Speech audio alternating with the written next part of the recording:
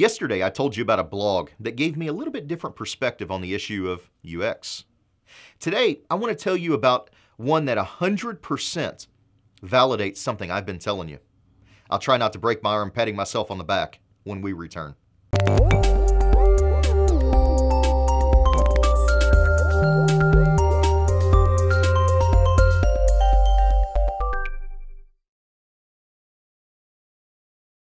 Hey, Colin, receiver here. And one of the things that differentiates my company, SmartBox, is our use of video.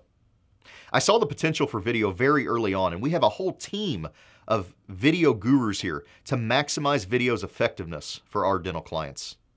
We use video for our doctors and their staff, and this helps prospects get to know the doctor and the staff without ever stepping foot into the office. We also use video of patients, your patients, that give heartfelt, often emotional testimonials.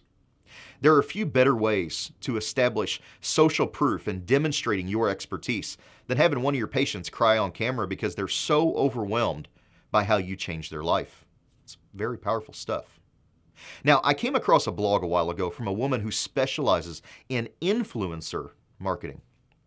Influencer marketing is working to get other people talking about your product or service and hoping that drives the people who know or follow those people back into your business.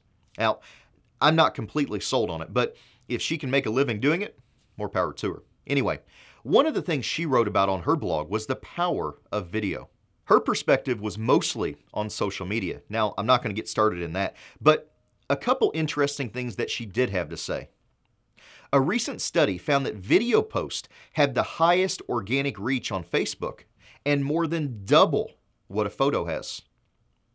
One mobile commerce group estimates that 2/3 of the world's mobile data traffic will be video by next year. She said her clients are reluctant to use video for the same reason as our doctors are. First off, a lot of doctors perceive professional videos to be too expensive. Secondly, they're trying to do it themselves and they just don't work out. Or third, a lot of doctors don't think they're good, or the videos that they have done, they don't look good on camera. Now, her blog goes on to talk about how she recommends using influencers to make videos about you. She suggests influencers such as people with dedicated audiences on YouTube or Instagram, Reddit, Pinterest, Vine, and other social media.